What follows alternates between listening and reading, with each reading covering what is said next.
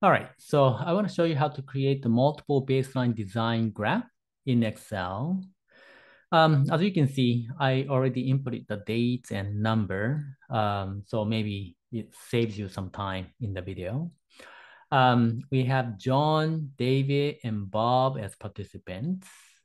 Okay, so we're gonna start with creating John's graph here. I click on here, drag all the way down to the bottom.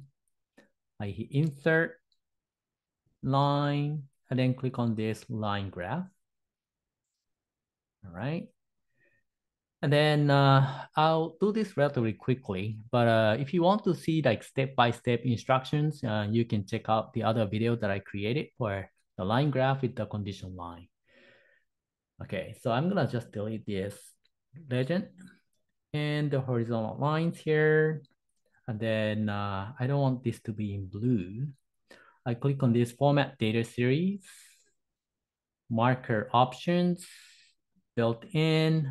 I'll change it from diamond to circle, marker fill, solid fill, black, line color, solid fill, solid line, and a black, marker line color, solid line, and black. All right. And then I'm gonna make this a little bit smaller. All right. Okay, now I'm creating the graph for David. But what I'm gonna do is I'm gonna copy this and paste it in here. Okay. I'm gonna overlap just a little bit. All right. And then as I click here, and then I can, right now, of course, the data, John's data is selected. So I'm gonna change this to David. All right. I'll click drag and I only select David's now. So here, now we have David's data in the graph, okay? I'll do the same thing. I'll copy this and paste it in here. Then I'll overlap this a little bit. I'm gonna hide the dates. And then the data here, I'm gonna choose Bob's.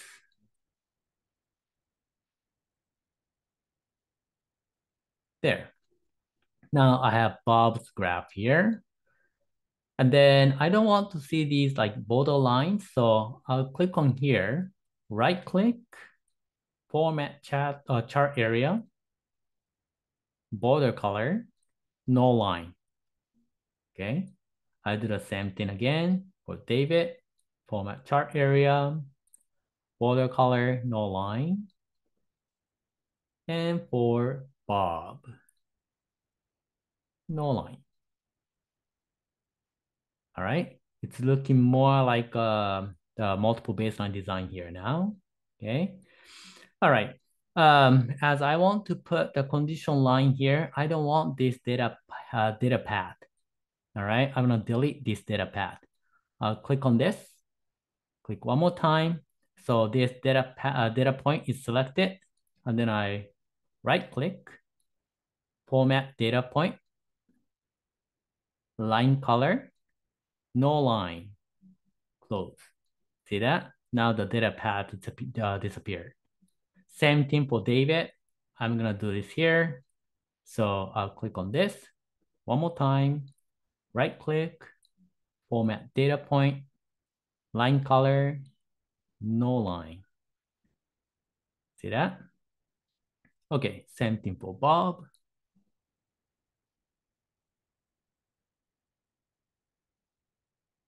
No line. There you go. Okay, now I'm going to put the condition lines. I just click on this, insert shapes and this line here. All right. And then I choose from here, click here and draw all the way up here. And then I want this to be in black. So let's click on this and then click on this line again. And then I'm gonna draw a line here, black, line again. Okay, here, black, line.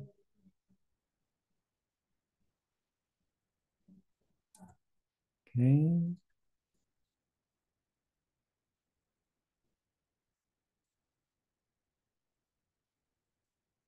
There.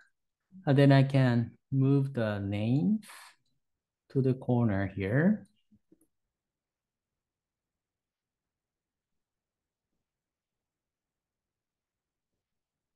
All right. And then I want to choose insert text box. And then here, how about baseline?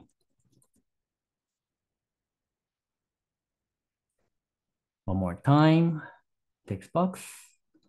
And then here, how about token economy?